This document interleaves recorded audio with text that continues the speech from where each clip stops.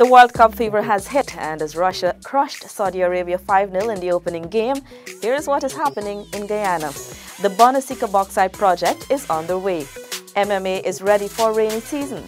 Over 120 hinterland students graduate from scholarship program. The Department of Environment wants you to avoid single-use plastics. Visiting Cuban Vice Foreign Minister hails 45 years of strong bond with Guyana.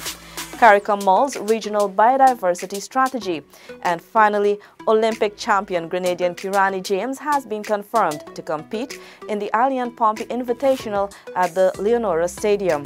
Get the details on these stories and more on InfoHub and at dpi.gov.gy and social media. Goodbye.